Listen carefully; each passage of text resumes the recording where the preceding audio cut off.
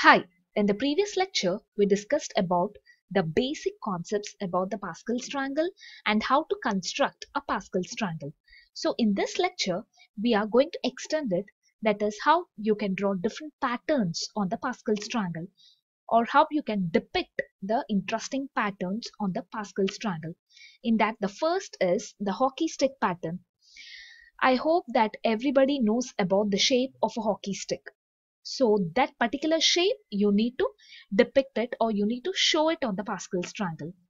So for that, 1, 6, 21, 56. So these are the diagonal elements. So this gives me the straight stick of a hockey. In order to get the actual shape of a hockey stick, so I just move down towards my right. So and I get the number 84.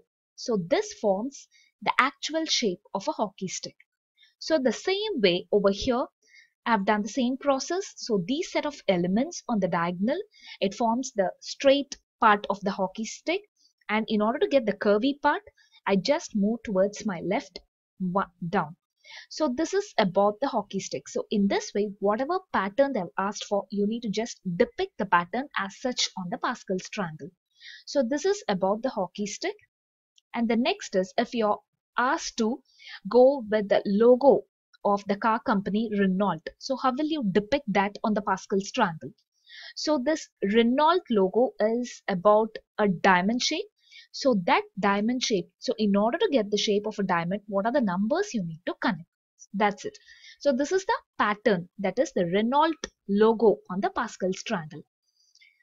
So, and the next interesting concept or the interesting property on Pascal's triangle is magic of 11.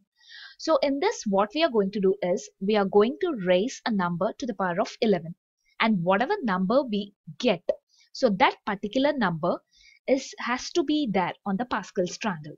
So this is the depiction of, this is the description of the magic of 11 over here. That is what I told, 11 raised to the power n, 11 to the power of n. In this n, I'm going to start initially with 0, 1, 2, it goes on.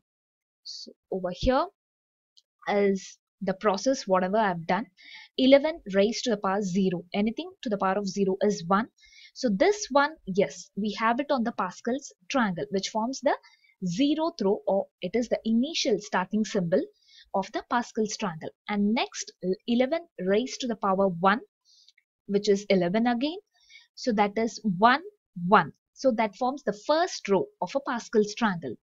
If it is about 11 square, it gives you 1, 2, 1, which forms the second row of the Pascal's triangle. 1, 2, 1. The same it is for 11 to the power 3 and 11 to the power 4. The issue rises when it is with 11 to the power 5.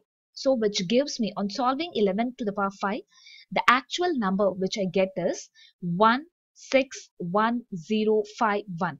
But this particular number, it is not being present as such on the Pascal's triangle, but it is implicitly being hidden on this Pascal's triangle. That hidden number, how can we identify it?